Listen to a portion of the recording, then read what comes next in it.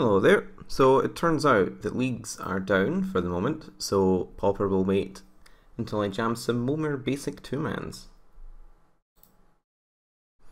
If you don't know Momir Basic, you have this thing in play, which means you basically have a deck full of basic lands, and you then pay X mana and discard cards to get random creatures. And that's it. You then do battle with the various creatures that you have, and that's it. It's great. It's fun. You get to see unusual cards. Although I'm tilting myself with the basic lands that are currently in this version of the deck. I'm not sure what I was thinking to have this particular mixture, but it can't have been anything good. So there is some basic strategy. Anyone who's played Momir before will know this already, but you sort of generally want more swamps and mountains in your deck because of abilities with things like fire breathing, which requires lots of red, some shades which require black, and you sort of want to minimize the amounts of islands and forests that you play to play around sort of various landwalk creatures. Obviously, you still want some in your deck in case you get creatures with the appropriate abilities.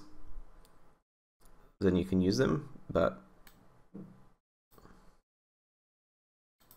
so a lot of cards change functionality.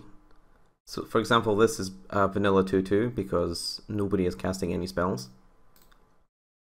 And this card is actually incredible because returning a token creature won't make it disappear forever, so they can just never attack with a current creature unless they want to trade it for this 2-drop. So hooray for me.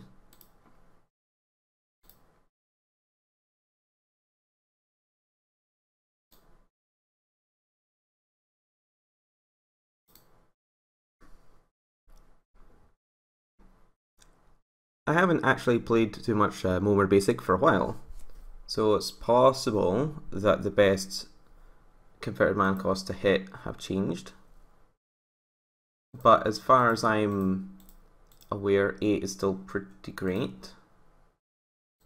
7's a bit on the sketchy side. And if you're in the lead and you're winning, you don't want to accidentally screw yourself over with a terrible one. 9s are very safe, whereas 8 sometimes has things which will lose you the game, as well as having way more high impact ones that will win you the game.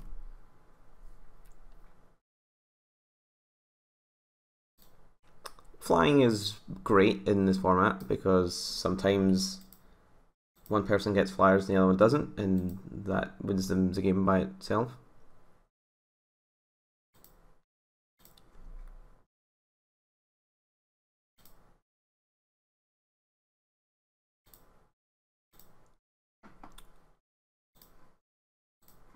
So this Chrome Steed isn't doing anything in particular this game, since they probably can't attack anyway, and in the future this probably won't be able to attack because they'll just have a bigger guy.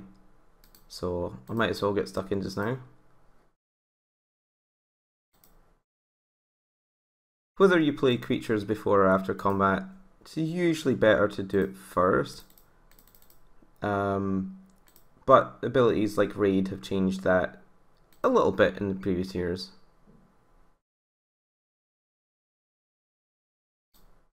Ooh, a Gelen Sphinx.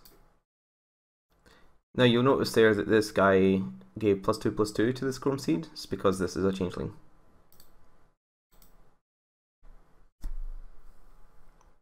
So while the opponent could have double blocked there to trade with Chrome Seed, they decided not to. What is this? I'm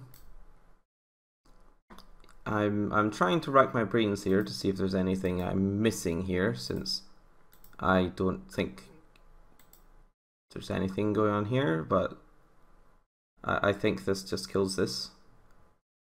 And then I took no damage, so that's great for me.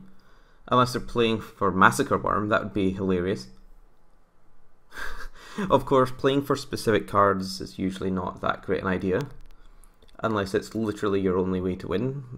For example, you might need a Platinum Angel for various things, or maybe you need to get Blazing Archon, so you need to make 9s or something along those lines.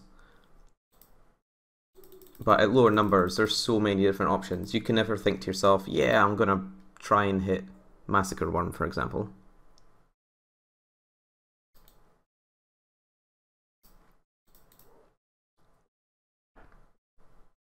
Yeah, time to get some trample action.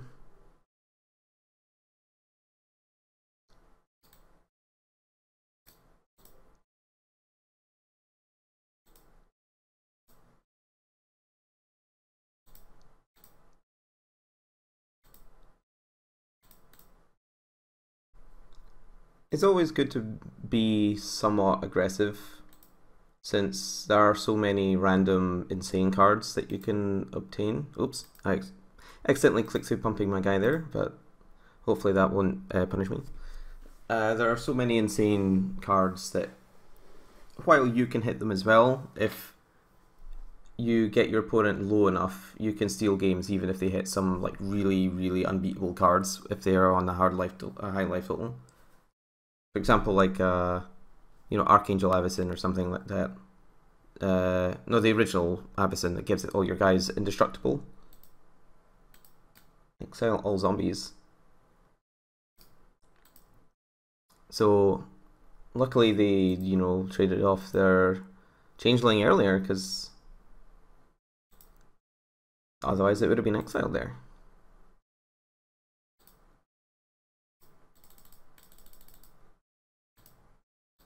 Another reason not to play different types of... Ooh, Juggernaut Tarka, that's a nice one. Another reason not to play multiple types is, aside from just Landwalk, there is also Sundering Titan, which is a great one that if you hit, you want to always just destroy their things. And if they hit, then you want to limit the amount of lands they can destroy.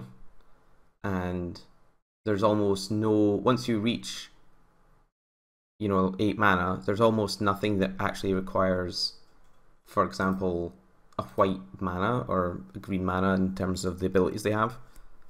So you know by the late game whether you need them or not.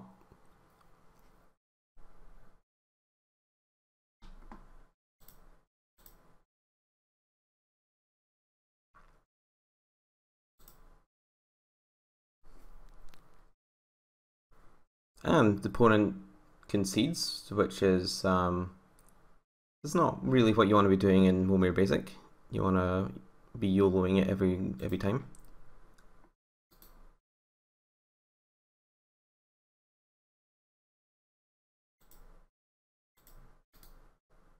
And I can't sort my cards by name. Why not? All right then. Well, here we see this very hideous deck. I'm sorry for offending your eyes, but as you see, there's lots of mountains, lots of swamps, a few plains, a few islands, a few forests. That's it. That's the tech. I think, this is how long it's been since I've played more than like 1 or 2 casual games of Momir Basic. I think you can put waste in your deck since it's a basic land, so maybe it's worth sticking a few of those in as well in case you get Eldrazi Displacer, actually, which seems like a completely bananas card since it's just 3 mana and destroy a creature in this format. Making 1-drops is not something I like to do, since most 1-drops don't do very much. And I like to make sure I can hit all my drops up until 8. So usually what happens is if I'm on the draw, I'll play 2, 3, 4, 5, 6, 7, 8.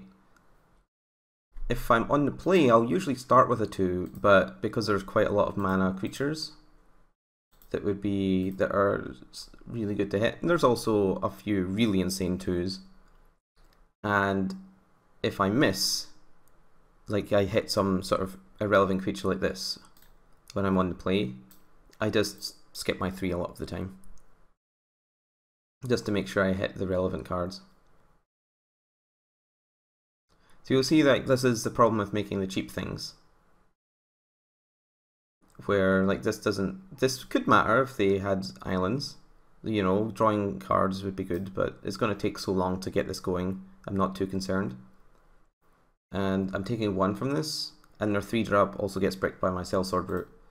So while I appreciate the intention to go aggro, I find it doesn't work a lot of the time, because if your opponent needs some random blockers, well, our whole deck is random blockers. Pillar of War. Well, this is quite the defensive line I've skillfully chosen to play.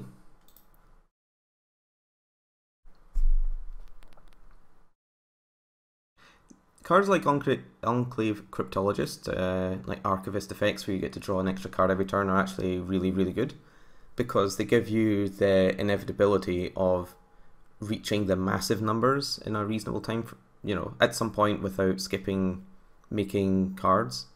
So you get to make 11 drops, 12 drops, and of course 15 drops, which tend to be pretty unbeatable. Another creature enters the battlefield.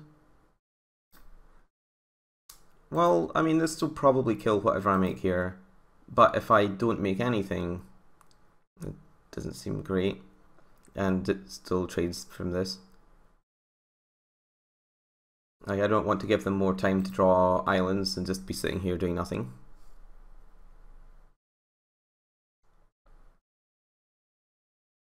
So the opponent's down to 1 card, which means they're going to top out at 6. Ooh, Herald of War.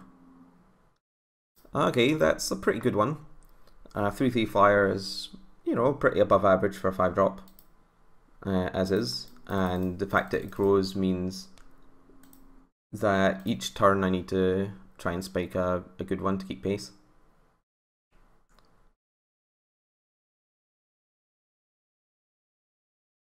Well, can't complain with the 4/4 lifelink, even if I need to get rid of my Sellsword brute, which, you know, I don't mind. Yeah, I can send this in, it'll trade for these 2 cards, give me 4 life. Or I can just leave it back to block, but I think I've got the defense covered.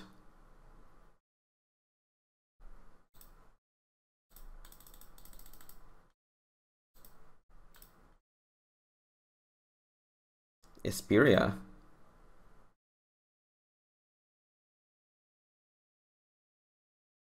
Wow. That seems pretty good.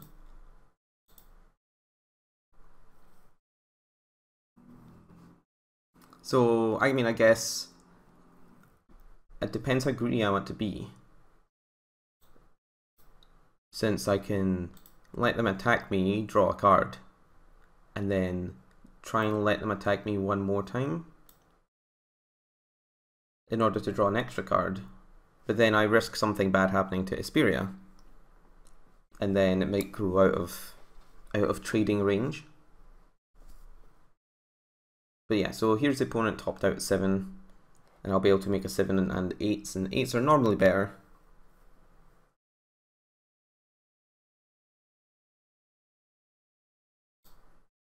No, it's a pretty good one. As a giant ground creature, it's not very exciting, but as a sort of weird anthem, then they get to, you know, make bigger and better flyers than I do, theoretically.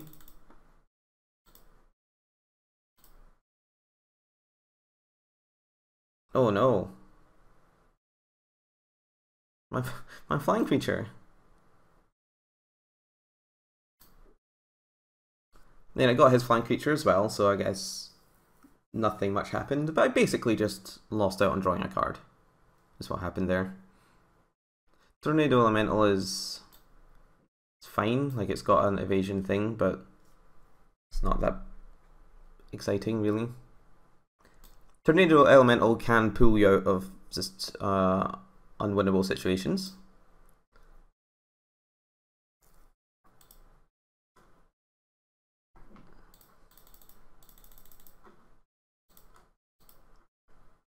All right. Wow. Oh dear. Well, this is an example of an 8, which is very bad, since only this guy can attack, and artifact creatures. But this can't attack anyway. And if the opponent just trumps this, I don't get to attack with any other creature. In the meantime, the opponent's making this.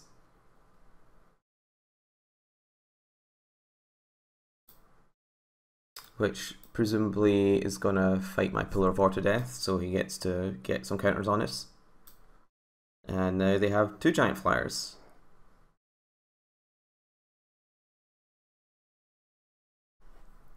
So things are looking bad for our hero here.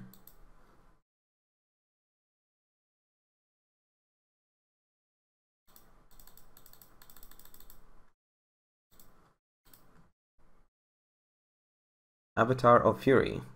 At least this flies. I can certainly block Kami of the Honored Dead. And this guy has to attack since it's since it's not doing anything else. I can block the Kami, and next turn, if I feel like it, I can leave up mana to trade here. In the meantime, they get another flyer, which is a good run of 7s here. This is a very specific ability.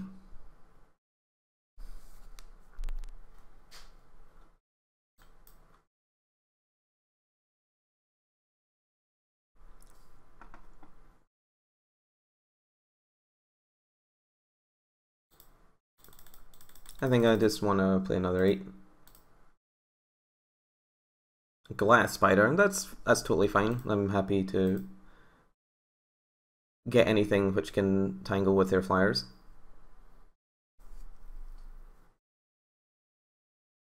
Tornado Elemental is actually kind of threatening, even though it can't attack right now, since it basically can attack for once unblockably. So once this guy eventually dies, or kills them, but he'll eventually die, I assume. If the opponent gets to 6 or less, then that's great.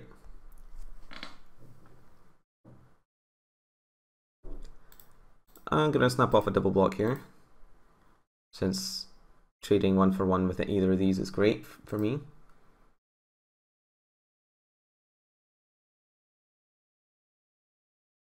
Since I would probably have to keep a couple of mountains open for this fire breathing next turn. So now I can just freely spend my mana and not have to worry about it.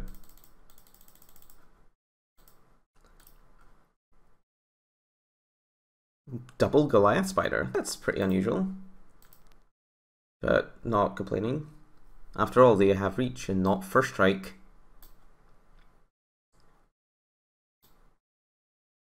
It is important to note that this guy does have some non-flying text.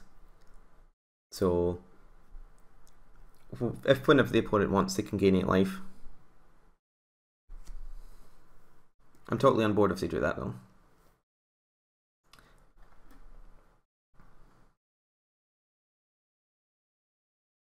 See, the opponent had been thinking about leveling this guy up, but they've decided they needed a few more creatures.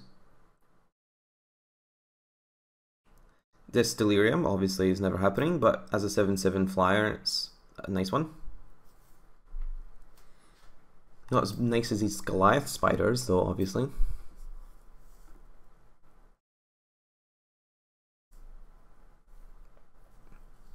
Yeah, I keep pulling the 8 drops pre-combat because there are quite a few good ones that can like pump your whole team or bounce their creatures. Sort of things that I want to generally happen before attacking with this Legionnaire.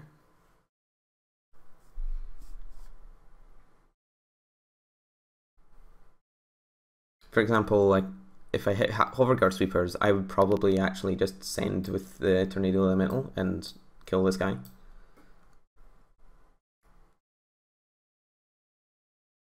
Well, I'm on 6, so I'm certainly not gonna just take this.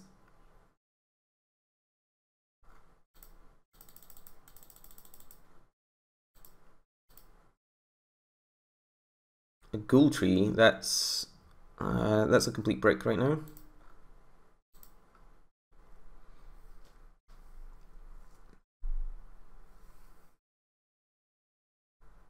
Alright, my creatures can attack again.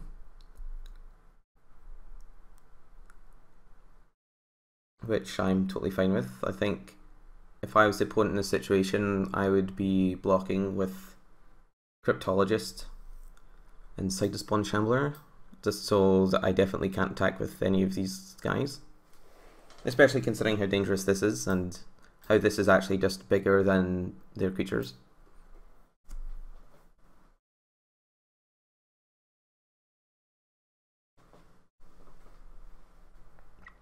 For example, maybe I'll hit an Acroma next turn. Get in with haste damage. Tidal Force. Ooh, that's pretty sick, I have to say. Most of the creatures with force in their name are insane in this format. Maybe not the black one, because it basically puts you on a quick clock. But yeah, Tidal Force is brutal. It's unfortunate for me that this is in play. So I think theoretically they might want to tap one of my lands, but I think it's probably safer for them just to tap one of my creatures. And also, you know, put me dead on board if I don't hit a thing to answer this. Since even if I hit one flyer, they can just tap with the Tidal Force. A Deep Spawn, that is in fact not a sweet one.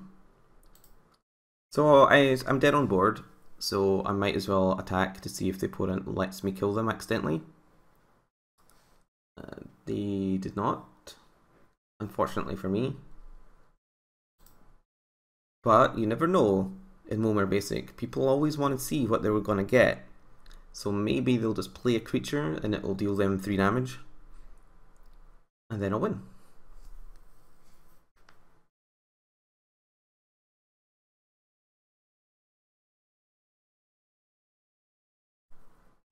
Oh no, we're dead. Thorough sideboarding. And I will play first.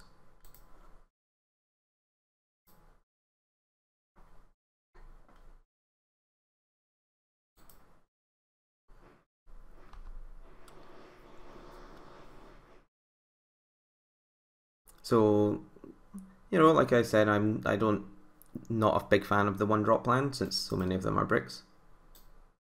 Like this one. I am going to make a 2-drop in case it's one of the strong ones. And if I don't think I can force like a beatdown plan, then I'll not try it. And this is not a particularly beatdown card, although it has relevant text on it at some point.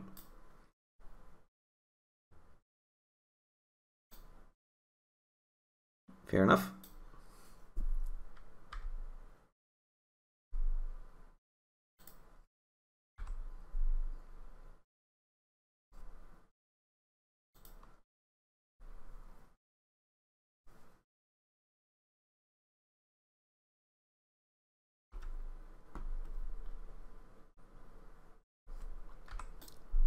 You can always hope that your opponent might misread this and think that they can just create one out of thin air instead of search their deck for it.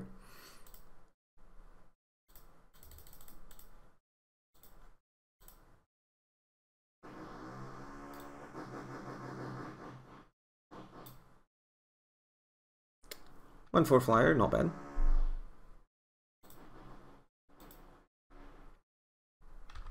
I'm unclear if you guys can hear the random drilling that seems to have started in my neighbor's apartment.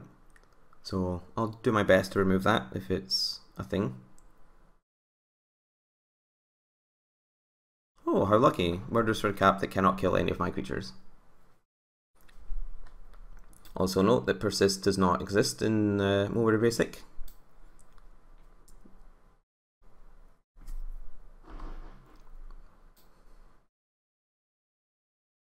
So yeah, I'll play a plains now. I mean, I was going to play one for this guy anyway, but this can be useful in certain situations later on also. It's almost never worth it to just keep mana up for these sorts of abilities early on.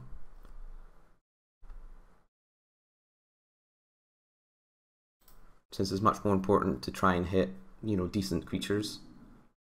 Since you can only make one a turn anyway. Karanos, that's actually really insane. That's going to be real hard to beat. It's going to not only not punish an opponent for making, you know, cheap cards, it's going to make sure they draw an extra card every turn. At some point, they're almost certainly going to hit 7 devotion for it, and that's going to be very hard to get past / block. So yeah, Karanos is brutal. I approve. Croesus the Purger. So this Helium Squirter I got last turn, I didn't say anything about it. I'm not going to put counters on my flyers because I want to put counters on, you know, whatever gigantic green ground-based fat guys I get later on. So I'm going to try not to graft onto flyers unless it seems like a great idea.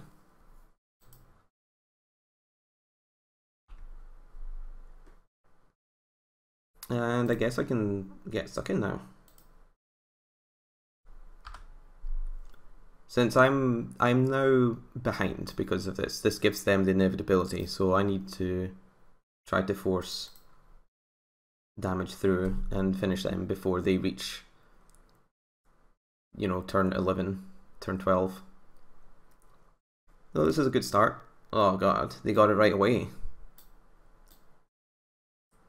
And they got a 4/4 first strike out of the deal. One upside to maybe should have been, I could have put a counter on this to block this specific turn, but I wasn't too fussed with that plan. Unfortunately, Croesus the Purger also does not have bonus text in this format since the cards in hand have no color.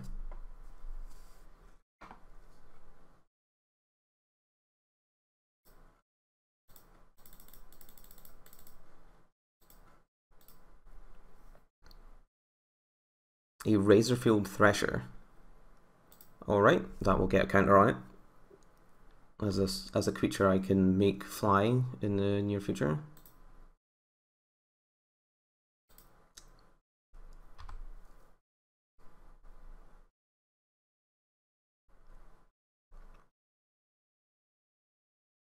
So I think next turn I'll probably make another 7 and then jump this guy with the Helium Squirter.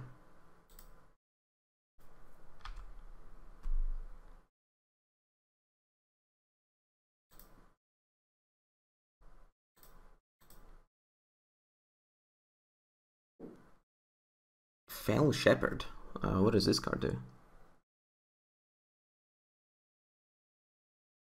Wow, well that has some nice nice text on it. Sacrificing smaller guys to kill off like this will be really beneficial for the opponent, unfortunately. I'm not too concerned about it actually hitting me, but it's certainly, you know, an 8 power guy, so I don't want to get hit by it too often.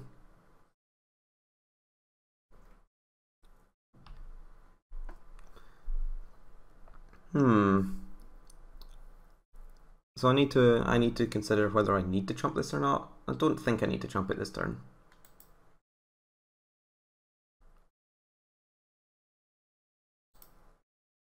Alright, so as per mentioned last turn, I need to... I know they can block with Palace Familiar, but if I send 2 large flyers in just now, that'll be great. Carnage Worm. That would have rewarded me for attacking first. But if it was like a haste flyer or something like that, I would have been delighted.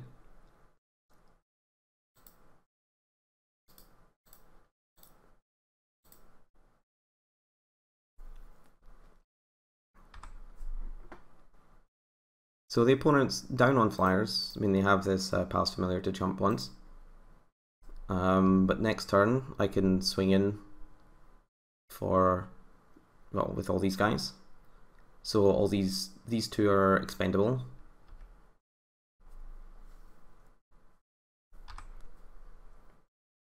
And since the opponent doesn't have lots of swamps, it's hard for them to clear out too much of my creatures with the Fell Shepherd.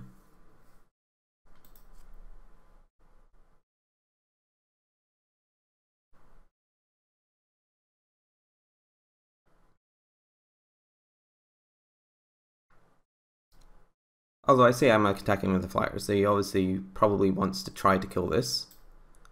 Presumably by sacrificing this. But then these cards still exist, they still need to block them.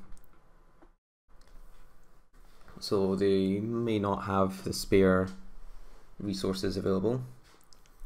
And I can also just gain 5 life if it's a case of pure racing. We shall see. We shall see what the opponent chooses to do.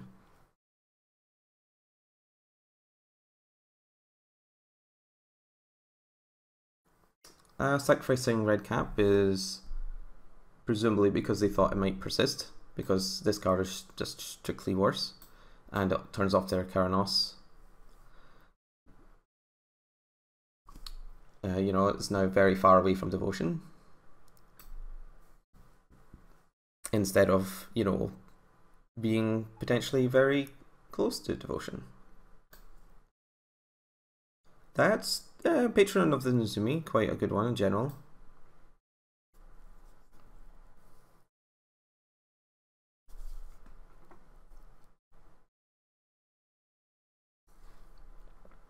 Alright, so what are my options? I guess attack with the team is certainly an option. Well, minus this, of course.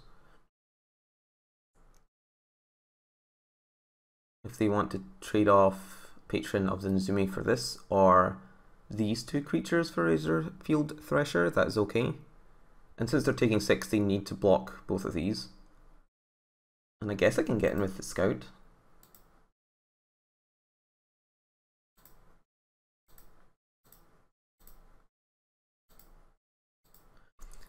I'm actually considering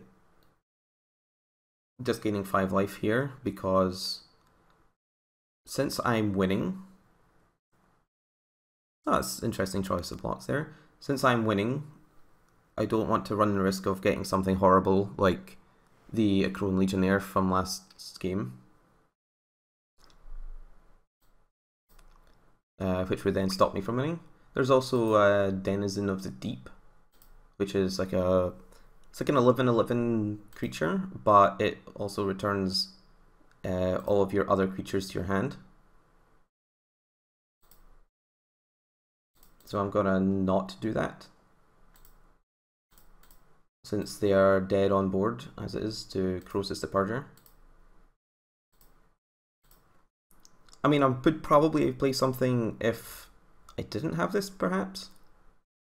But, why risk losing the game when I could just gain 5 life? Everyone loves to gain 5 life. So they have 9 mana, which does give them the out of Blazing Archon, which is a 9 mana creature that says your opponent's creatures cannot attack. They can also get Kuro Pitlord, which is a large... No, actually that one doesn't fly, so maybe not. That one's quite good. That's just a shame.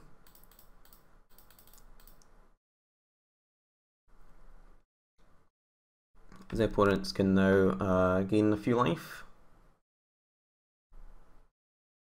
and trade with Crosis.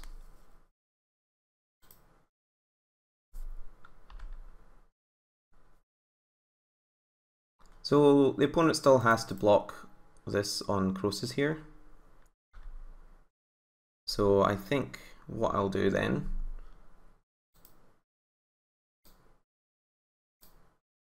is,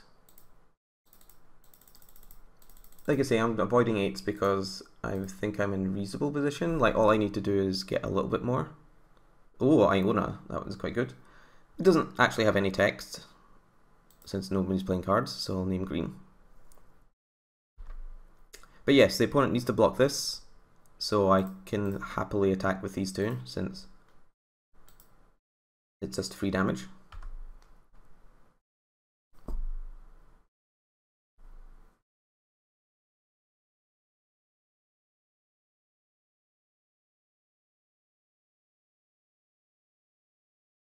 I have to say the opponent's clock is, you know, quite low. I mean, lots of actions have been taken, and I have spoken quite a lot, but opponent's clock quite low down by comparison. The opponent chumped for 1 damage. That, I mean, it's not great, but I don't think.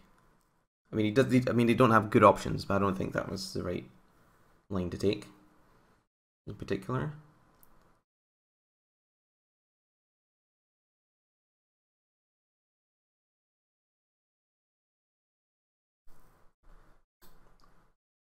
Well, that is something that could block Iona. And they do not have forests, so I'm just gonna not attack. They will lose their creature. And hopefully, well, they need to hit another flying guy or something along those lines to not die next turn. And this Bringer of the Blue Dawn puts me also on the path to gigantic creatures. Although I'm sure it probably won't matter too much this game. Classic Elder Dragon though. Perhaps they should make some sort of Highlander format when you can play that guy.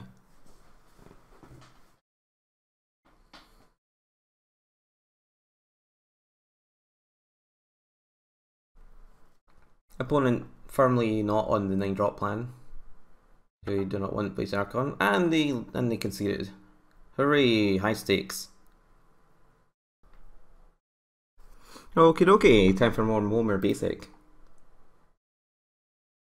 And you'll see I've upgraded my lands. I mean, they're not that much better than mixed, non-matching, white-bordered Onslaught stuffs, but you know, they're nicer, tend to match.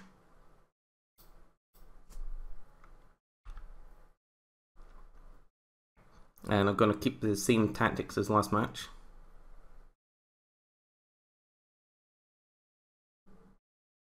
One day I will definitely hit Azorius Guildmage. Now, Azorius Guildmage has been something that I've wanted to hit ever since Momir Basic existed. Since the ability of 1 blue, 2 colorless, counter target activated ability just locks out the other player as long as you have an island. So it's basically the whole reason I have islands in my deck. Well, you see I didn't quite have enough matching lands, but just whatever, they're still nice. I see. So this is not a beatdown card. I'm certainly not looking to pressure my opponent's life total by curving out here, so I'm just going to skip my 3, go up to 8, i.e. that's the tactic. There's not much else. Vaporkin. Well, that's going to ding me a few times.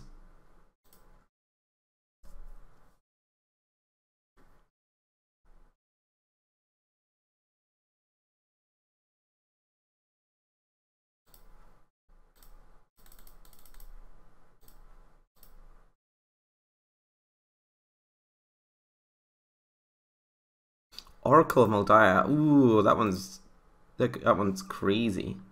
That one's absolutely brutal. It doesn't kill them exactly, but it ramps me super hard and will get me to, you know, game-ending Eldrazi's faster than pretty much any other card. So that's great. I'm very happy with this. I'm sure they'll probably hit a Necrotal right here and just destroy my fun, but you can't win them all.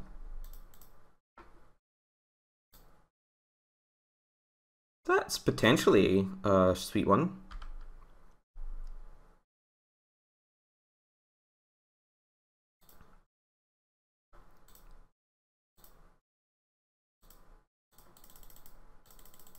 Turn 5, 7 drop. Standard.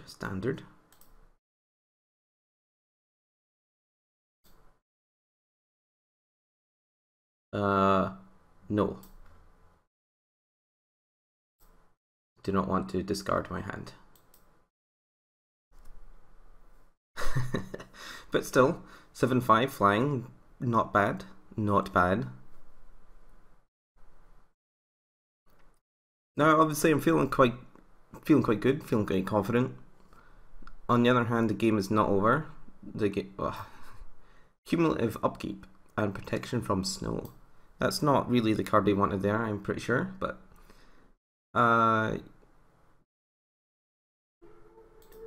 you know, like there are certain cards which have abilities which can, you know, hold off all the opponent's creatures and that sort of thing. Like if they get a Platinum Angel and then into some other brutal card, then, you know, I can still lose. Oh, there's the Blazing Archon I was talking about. Opponent's creatures cannot attack me.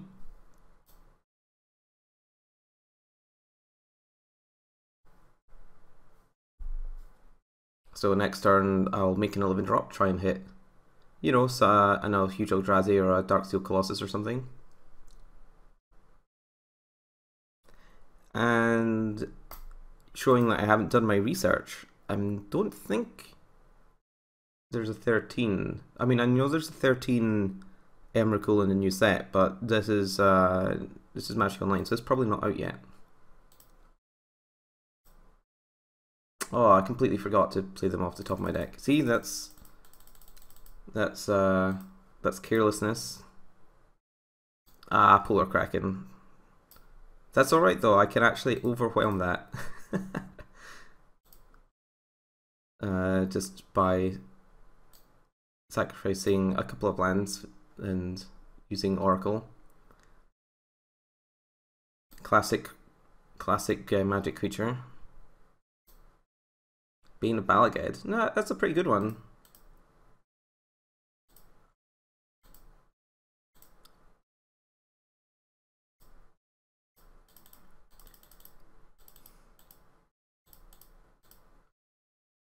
They didn't let me make more guys. That's a disappointment.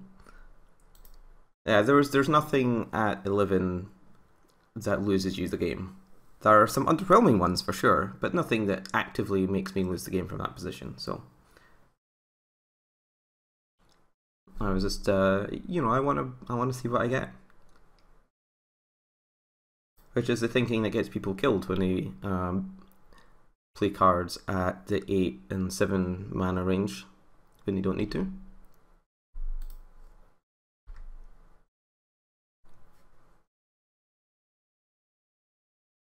I can commend this choice of basic land also. Yeah, that one looks nice.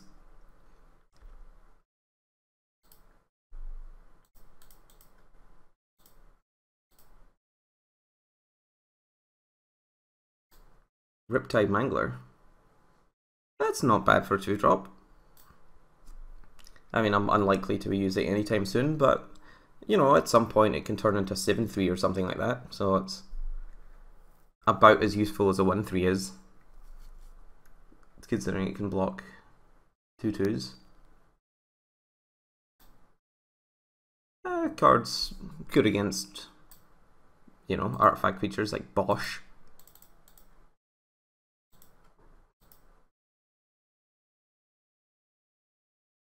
Gearcrafter. No, they can destroy my Thopter. What a disaster.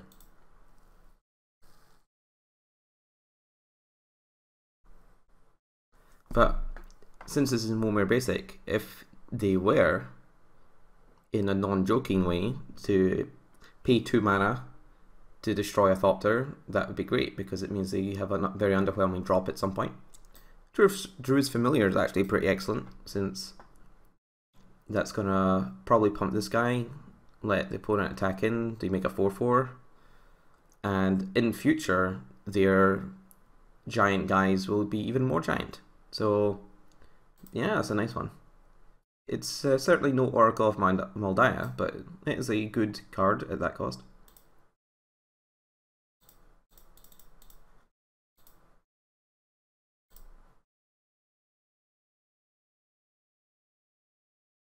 Yeah, an Icy Manipulator.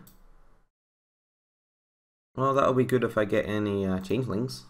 Or Slivered Queen next turn, that would be amazing. But it is likely to just be tapping one of these creatures.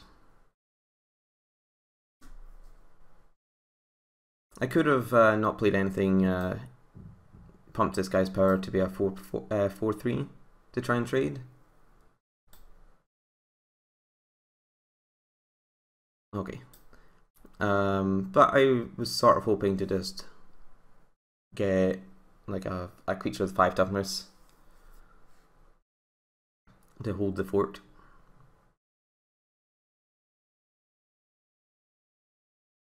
Oh, I'm getting a ground pounding here. It's fairly unusual for this format, but that's okay.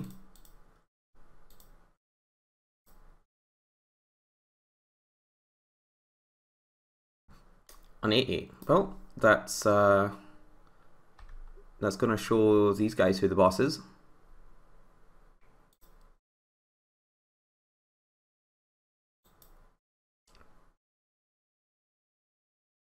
There's certainly a consideration here for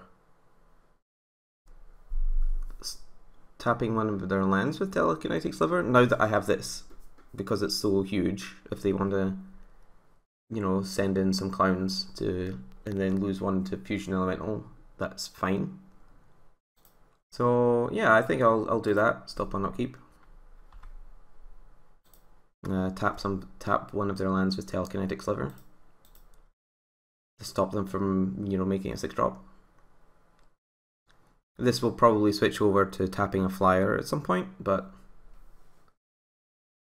I will invite them to attack.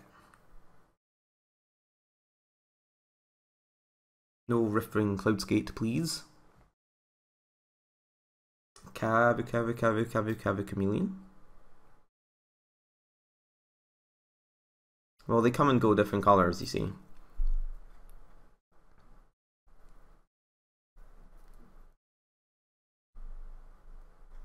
I think this time I am going to make this a creature that's relevant. And then I'll actually just refuse to play a card this time, because I might want to go up to 9 since I'm sort of in control.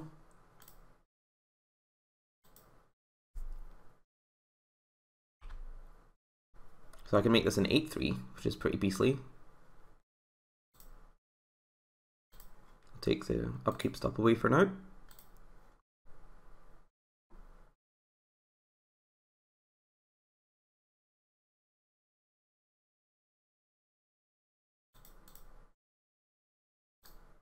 Wow. So this is another of the class of creatures which will get the opponent to Emrakul / other gigantic things at some point. Which is, and it's, you know, pretty beastly since it has Death Touch. And while then, you know, the card drawing doesn't matter too much, because it doesn't really matter how many cards they have in their hand, but as long as they're making land drops. And also, even unless I kill it right now, the damage will be done anyway. They'll have drawn an extra 6 cards. So, or an extra 5.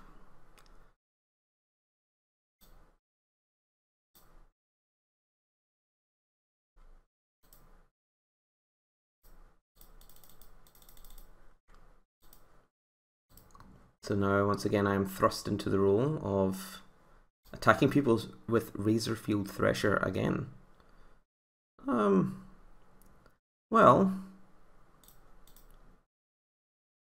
I think I might actually just come in with this Fusion Elemental.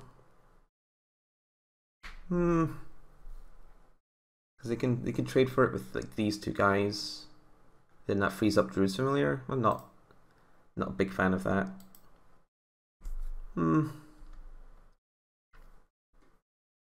I think the main draw for attacking Fusion Elemental there would be that possibly they would block with Damia, but I don't see that happening, and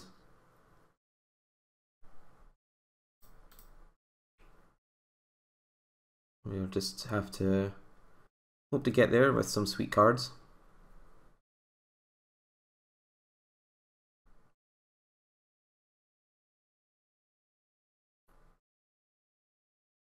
Razia. That's a pretty good one.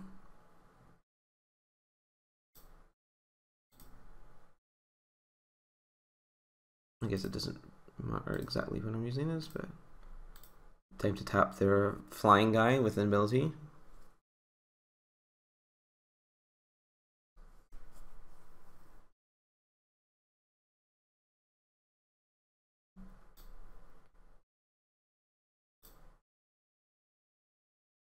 They didn't use it, so I guess they had no plans to attack anyway. That is acceptable.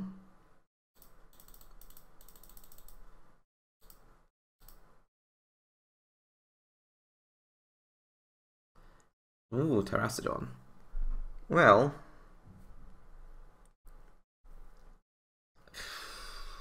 it's debatable what exactly I want to be blowing up here, to be honest. Because they're going to be making land drops. Anyway, this can delay them from reaching the big things for a while, but then I'll just never get to attack on the ground, basically. I think that's okay, though. Oh, probably should have blown up different cards there, but just playing fast and loose, that's all.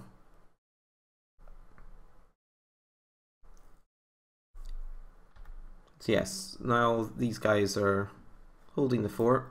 This Thopter is doing a lot of hard work.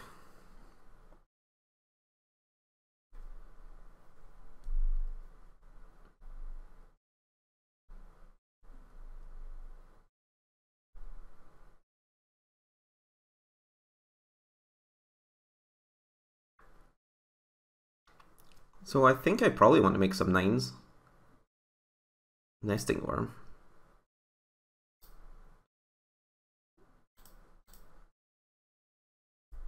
If I make some 9s, I can maybe get Kuro Pitlord, which can like kill off this and this if I want to. If I want to do that. It also has a bunch of 9 has a bunch of sort of kind of mediocre creatures, but it also has a bunch of like really good top end flyers. The opponent remembered to use Razia this time.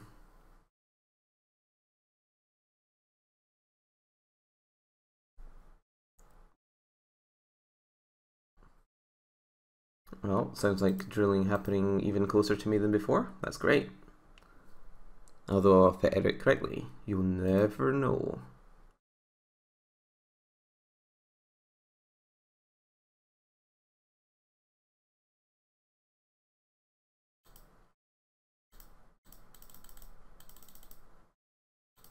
The various bringers that are at 9 are always pretty good also. Zodiac Dragon. Oh, vanilla 8/8 is not exactly what the doctor ordered, but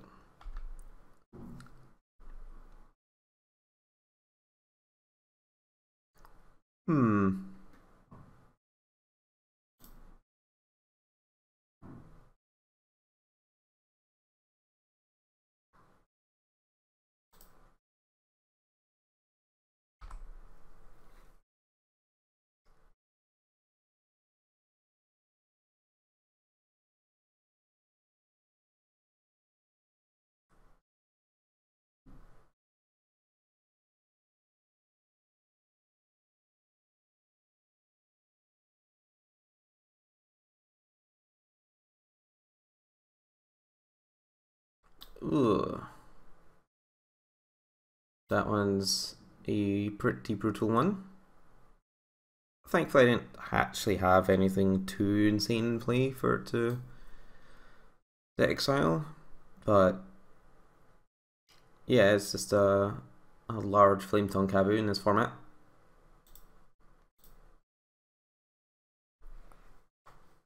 That means the Razia is going to be a big problem from now on also. Could have really done with the opponent hitting Phage that turn. Phage the Untouchable, of course, being the creature that if you didn't play it from your hand, you lose the game.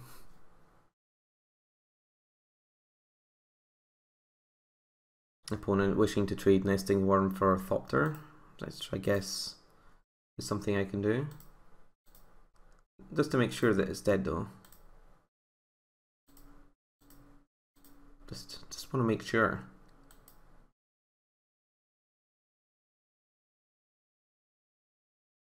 Make that Nesting Worm the deadest Nesting Worm we've ever seen.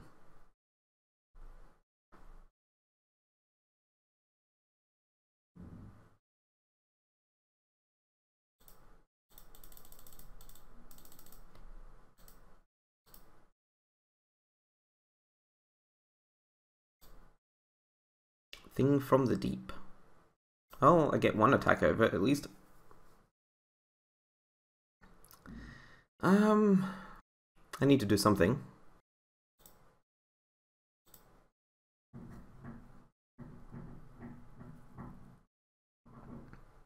I'm simply laden with gigantic ground defenders, so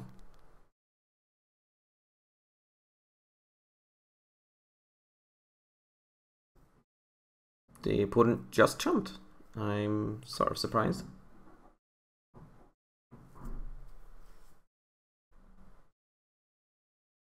Then I guess I didn't do the math. I don't think I'm dead. Didn't seem likely that I was dead. Thing from the Deep, one time. Denizen of the Deep. Oh, I'm sorry. I gave him the wrong name, and you know, I was rewarded anyway. That's nice. That's decent. So now the opponent can block this, and then they take all the damage and die. Hooray! Did it. Ooh, we're back for more Momir Basic.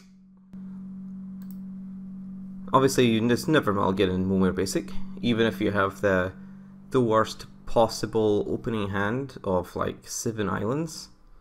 There's no reason to ever do it. Since every card is actually quite valuable. So, like a Ravenous Rats is actually pretty good in this format, because it either makes them miss a drop or means their cap is 1 mana cost lower, thus on average it's usually a bit weaker. Ah yes, excellent choice. Ah, looks like they've gone all the way. Mesmeric Fiend. This is not a Ravenous Rats. I think the opponent will be disappointed to know.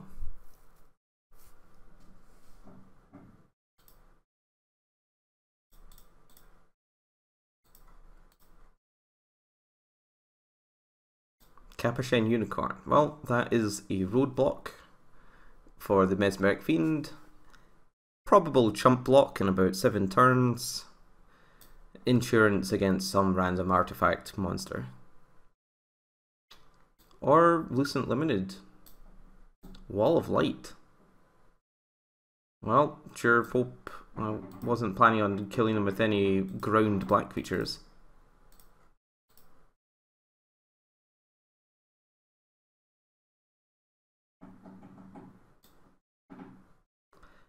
That's a vanilla tutu.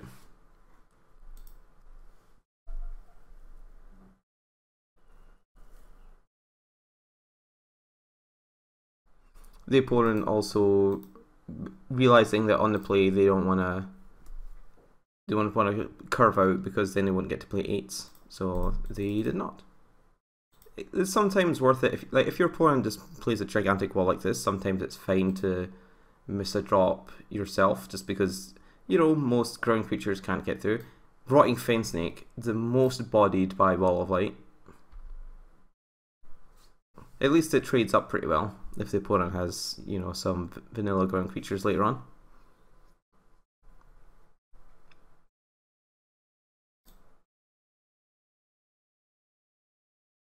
That's vanilla 3/3 for 5. Seems reasonable.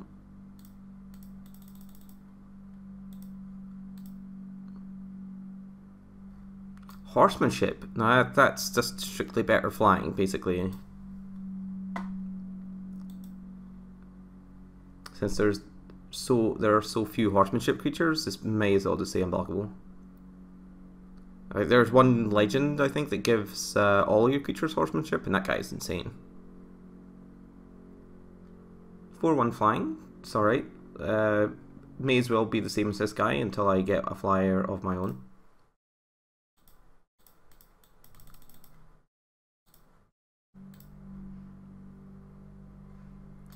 Even Brigade. Brigadier, rather. Brigadier, not a brigade. Oh, wait. This guy's a soldier. Yes, combo. I think I'm solidly in the lead now. I just need to hold serve and not accidentally die. Wow. Well, that guy is quite beastly. Definitely. I guess it's not that great, because I mean, it will draw them a card if they attack with it, and this, of course. Yeah, you can cash it in, but the Brigadier can just stall it, and the Brigadier also kills the Kami of Lunacy, so nothing too much to fear.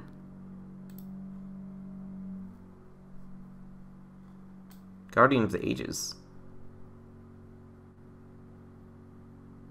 Alright, well, I have a 7/7 until further notice. It cannot attack unless they attack me, so that's a shame. Gristlebrand. Yeesh. That's a good one. It's a real nice one. So I need to go pretty big here with whatever I get. Ah, yes, okay. I did mention earlier that I had you can put wastes in your deck, so I did. There's the wastes. But I'm going to play this forest in case I get the Jund Elder Dragon. Ashen Fire Beast. That's an interesting one. I can sort of Earthquake. It's obviously not exactly the friendliest with my Rotting Fen Snake, but it gives me options. You know, it kills off my guys too.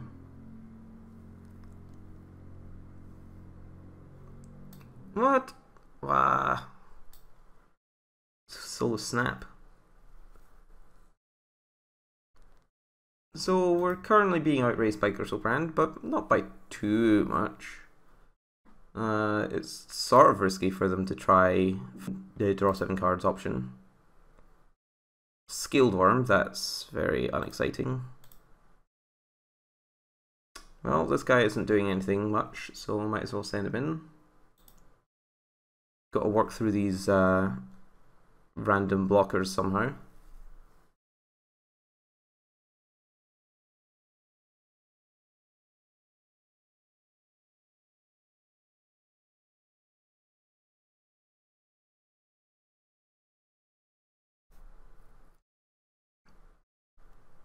Opponent having, you know, several choices as to how they want to block. Well, I think I just want to destroy this one, right? I mean, this is not that important.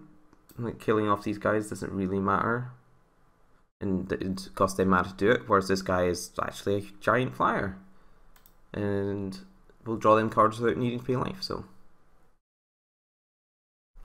And also this guy is negated by my own one, whereas with the 3/7 in play, this does nothing for me.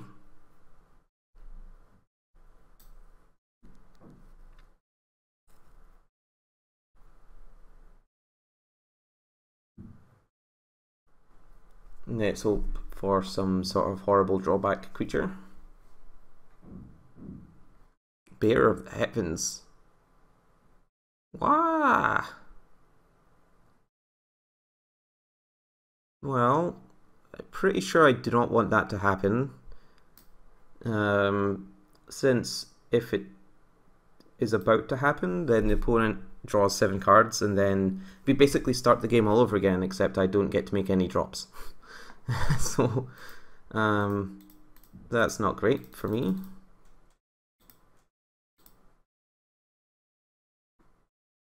Avatar Fury strikes again. Well, this horsemanship guy is trying real hard. Bristlebrand is pretty powerful. At least now we can double block Bristlebrand to kill him off. Assuming we don't die, which we might.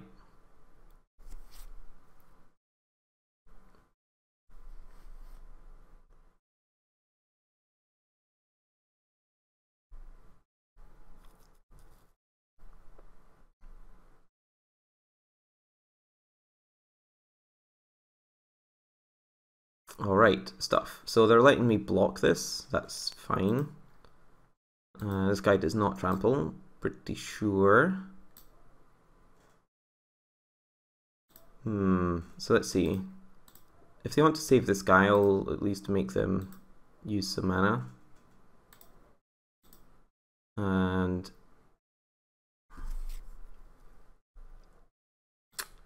actually no, let's think about this some more. So if I double block Bristlebrand, because I think I need to,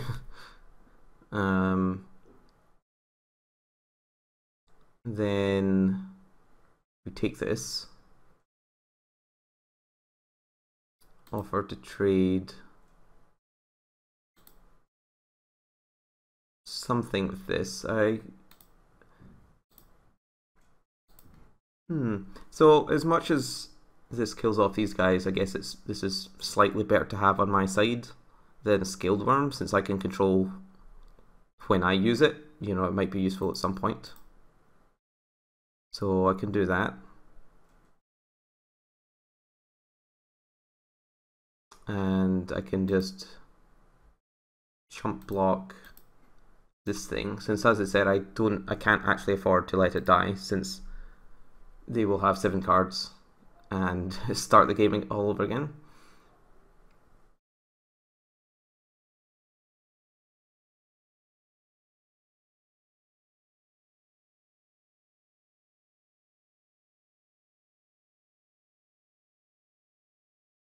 It's important to note that I couldn't have blocked this one on here if they'd played all their lands out first, since then they could have Earthquaked for 5.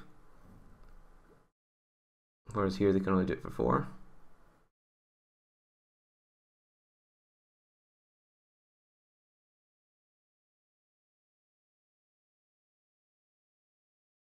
Alright.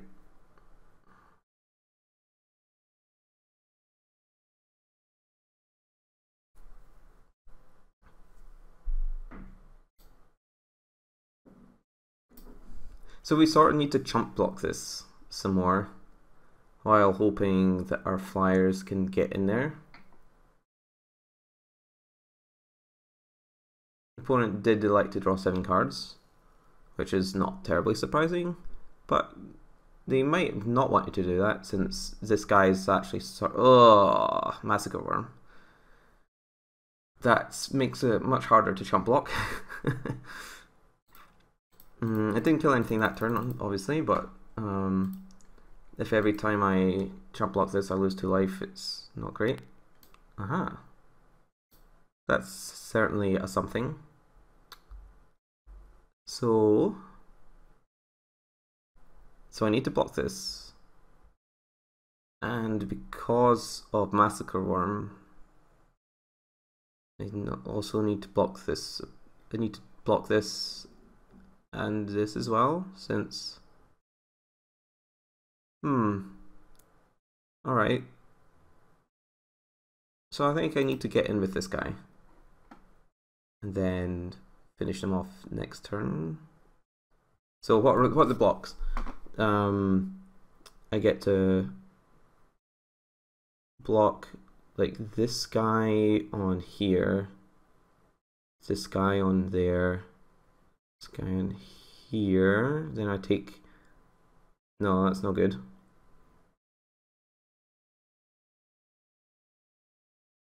Oh dear. Oh dear, oh dear. So I guess I can't attack because I need to block everything. Well, time to see what happens. So yeah, so if I, attacked in with something, I had to block, block, block, but then two of my guys still definitely die, thus putting me to 2, and then this Krovakian vampire finishes me off. So I need them to maybe hit something with a bad drawback, or me hit something really great on my turn. Gigantomancer. Ugh. I think that does it. Yeah, that does it for sure, since everything is now super deadly and crushes my guys in combat. So we will...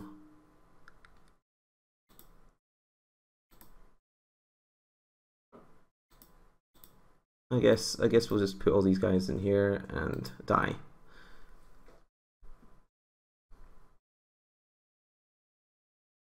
Since now everything deals us 2 damage when they die. So we did in fact get massacred that game. It's alright though, we're back for revenge.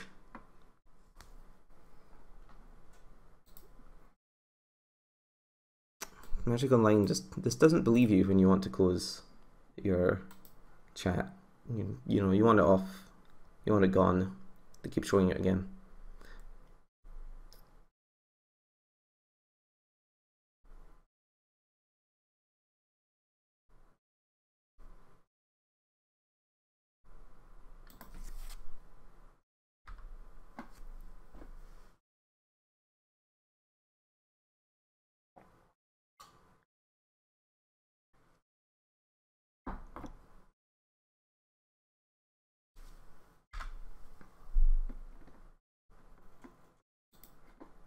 To be fair, the opponent does have some superior deck construction.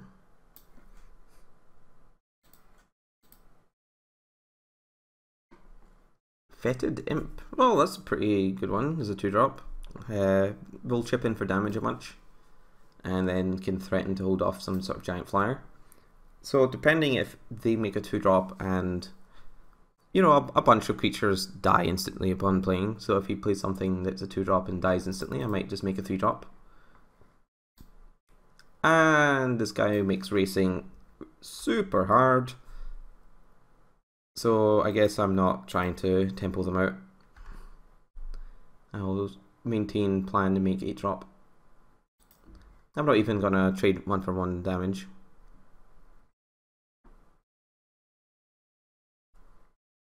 Coral Barrier, the card's pretty groovy, and means I will not play an island unless I get a sufficient reason to play one.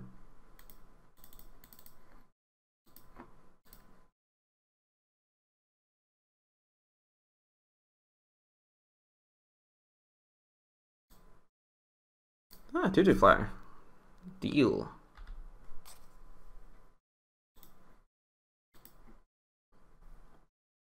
Well, time for the Flying Force to try and at least force them to start using this. Reform. Oh, that's... What? Oh, that card's unreal with this card. Man, he's gonna make a 9/9 next turn. Or just like a 3/3 or a 6/6, but... Wow, that card's brutal.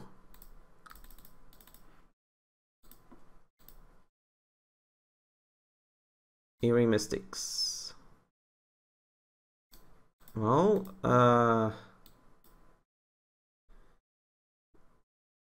this card's pretty awesome. I mean, most of the time you can ignore it if they don't have a sacrifice outlet, but unfortunately they not only have a sacrifice outlet, they also have a sacrifice outlet that makes this good to sacrifice. They have, life gain. Honestly, I think the opponent probably shouldn't have even bothered making a drop that turn. Be probably better to keep the cards available, but Chaos Imps. Yeah, sure, I'll unleash that.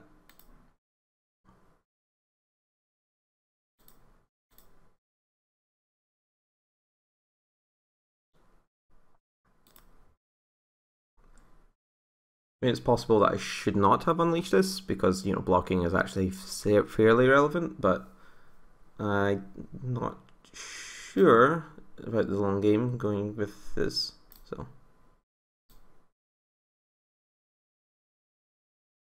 I really like the art progression on these tokens.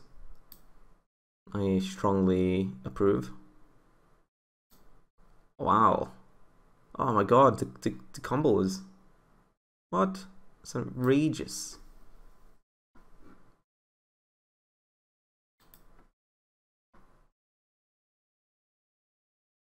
Well, let's see. Do I want to be holding up Death Touch this turn? Nah, I probably don't want to do that. Sevens are quite a big game. This card is okay, but not super great.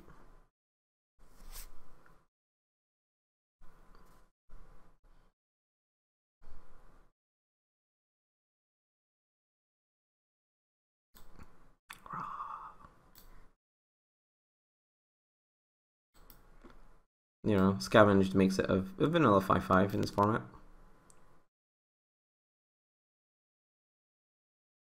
Borborygmos. Where's my pithing needle?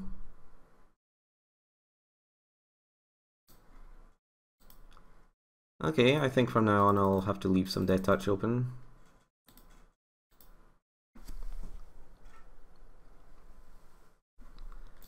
This is a 3/5 flyer with no abilities in this format.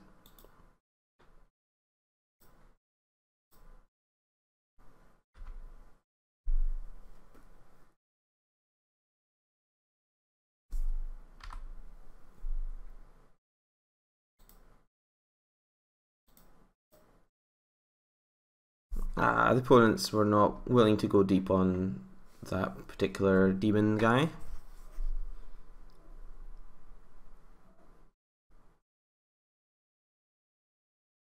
Oh, I mean, I still have some flyer advantage. I can chump whales. Ugh, another force creature. The card's sick.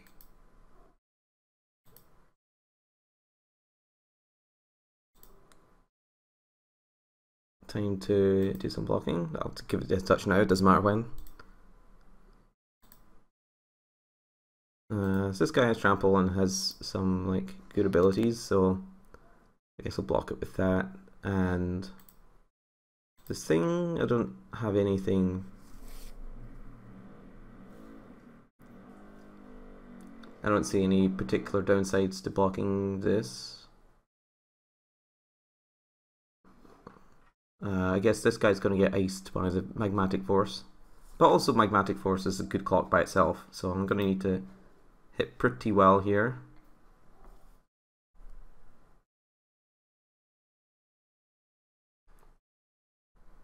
I mean, I have 3 power flyer in play, so maybe I can hit like a 7/7 with haste. Or Hoverguard Sweepers. Scourge of Care Ridges. Well, that is a powerful one. Can I win if I attribute an attack? This Magmatic Force hits me to 9. And then I need to block this and block this. So then I take 1, 2, 3.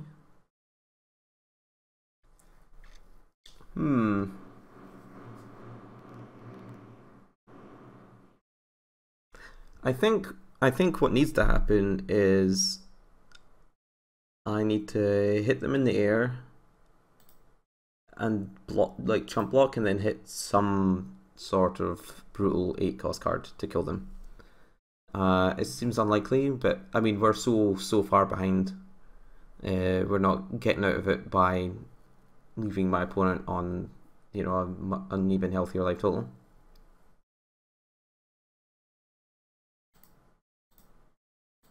I mean, this feels bad. And the opponent does have this Disciple of Griselbrand. But I need to play to my outs, and the outs do not involve, you know, just the same situation, but with them on more life. Okay, here we go. Unlikely, but you never know.